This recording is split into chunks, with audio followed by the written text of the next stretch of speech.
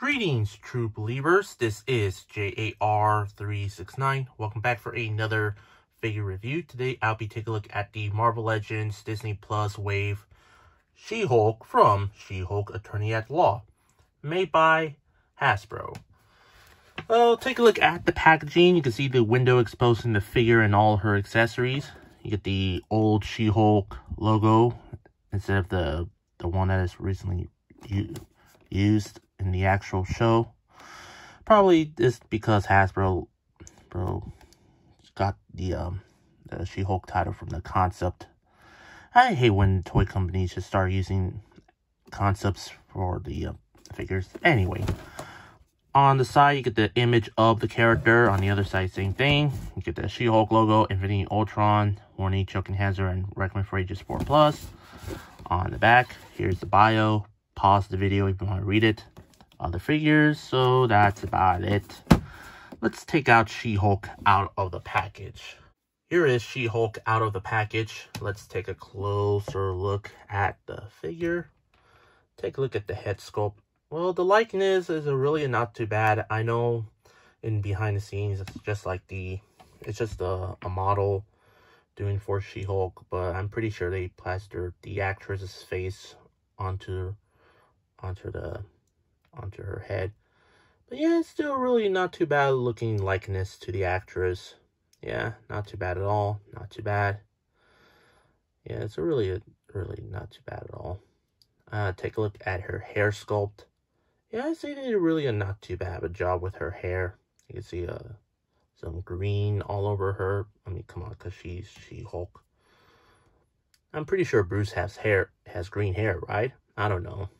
I might have forgotten. Well, he does have like black hair normally, but not on She-Hulk though. Well, I'm guessing she does have black hair in the show. I totally forgot about it.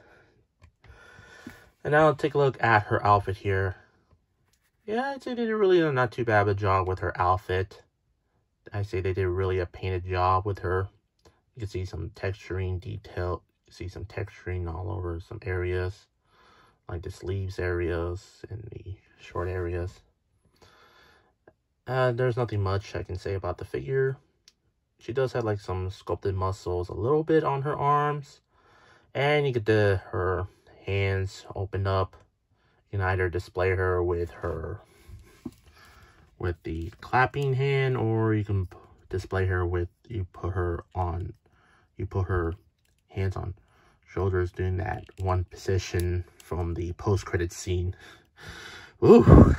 Anyway, back to the figure. Anyway, nothing much on the legs. You can see some of the sculpted muscles there on the legs there. And you can see she is wearing her shoes. I don't know what type of shoes these are, to be honest. Comment below what type of shoes these are. And on the bottom, there are some legalese and 2 pegals on the bottom of her feet there. Overall, for the figure itself, it's really a not too bad looking figure, I would say. Yeah, the figure looks really a lot better in action figure form than it was in the TV show. Well, personally for me, the CGI was like a bit wonky some scenes, but overall, I really do like the show for me. But for back to this figure, it's still really a not too bad looking figure, I would say. Articulation, there's a head rotation, well, a little bit, but there's like a little ball joint underneath it there. Arms do go fully rotate, does go in and out. Upper arms rotation, double jointed elbows. And the wrists do rotate, hinge, chest rotation, a ball joint there. Legs kick forward and back, in and out. Upper leg rotation, double jointed knees. Almost kicking her own behind. And the ankles do go pivot forward, back, and ankle pivot side to side. So yeah, very posable articulation, standard Marvel Legends articulation, but you can still give her some crazy action pose abilities. Accessories, she does come with interchangeable fisted hands. I really wish Hasbro gave us more accessories, not just a fisted hand.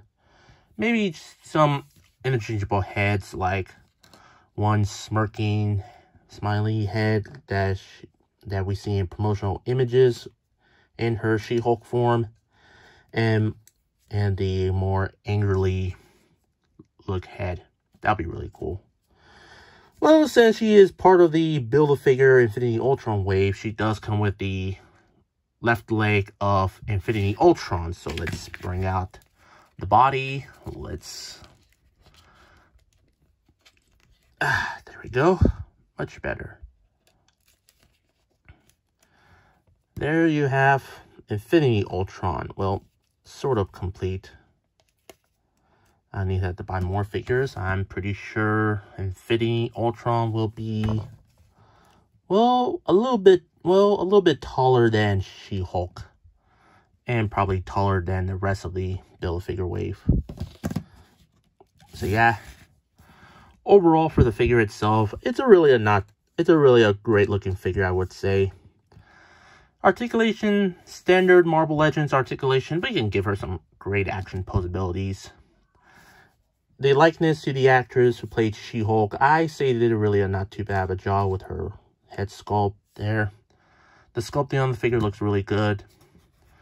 And for the accessories, I really wish she came with more than just fisted hands. Like I said, like the interchangeable heads would be more better.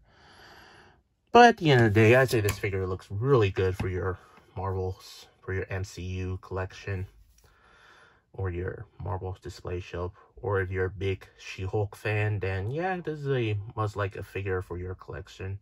But for regular collectors, I would recommend to some collectors for this figure. For my rate, for me, I'll give her probably a 9 out of 10. Anyway, I hope you enjoyed my review. If you did, please consider like, comment, share, and subscribe if you're new to my channel. And follow me on Instagram and Twitter. Both links will be in the description down below. That's all I have to say. This is the Marvel Legends Disney Plus Wave She-Hulk from She-Hulk Attorney at Law, made by Hasbro. And this is J.A.R. 369. Thank you very much for watching, and I'll see you on my next review. And remember, keep on collecting.